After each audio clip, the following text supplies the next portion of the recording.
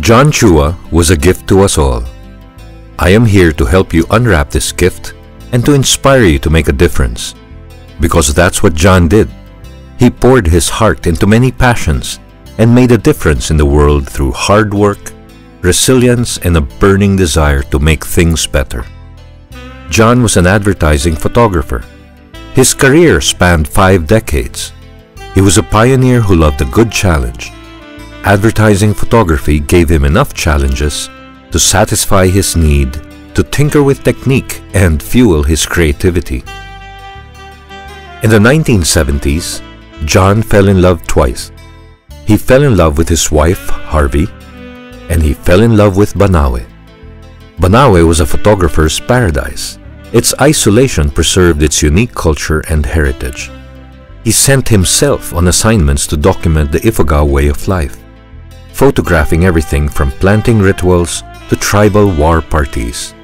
Not content with being an observer, he organized the first 2 Imbayas, or ethnic games, which are now the biggest festival in Ifugao.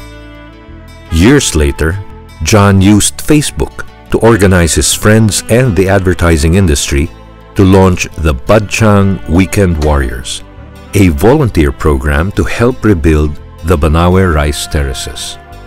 His initiative snowballed into 1,000 volunteers over several years. The government eventually supported the program, and our rice terraces remain one of the wonders of the world today. John's heart found a home in Banawe, and the Ifugaos reciprocated his love.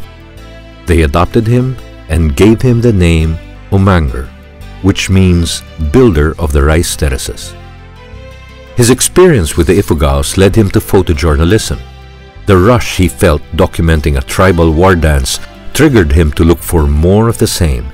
He covered the People Power Revolution, and one of his photographs was rendered into artwork and immortalized in the Philippine 500 peso bill. John was in the thick of things, covering coup d'etat, political rallies, earthquakes, and typhoons.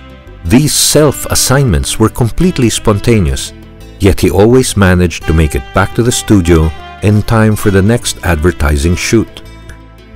In 1998, after he learned to fly, he undertook a daring, first-time-ever cross-country flight in an airplane best described as a fabric kite with a lawnmower engine.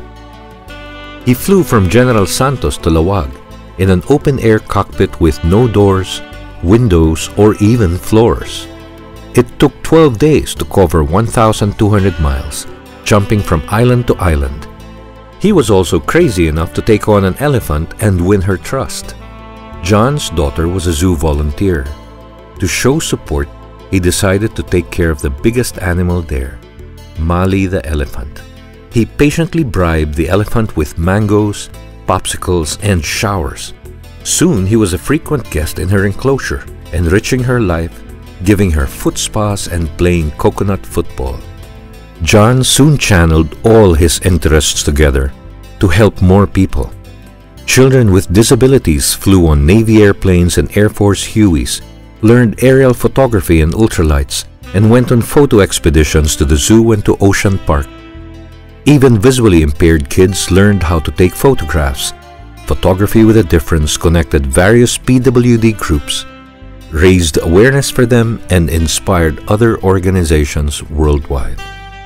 John always said that it takes the same effort to dream big or dream small. So you might as well dream big. Libre namang mangarap. No budget, no limit. That's how he lived. Camera in his hand and a smile on his face. Always dreaming big, forever pushing the limits. John's life and passions made the world a better place. When he left us on the Feast of the Three Kings, we are reminded that John gave his heart, his photography, and himself as gifts to the world that he left behind.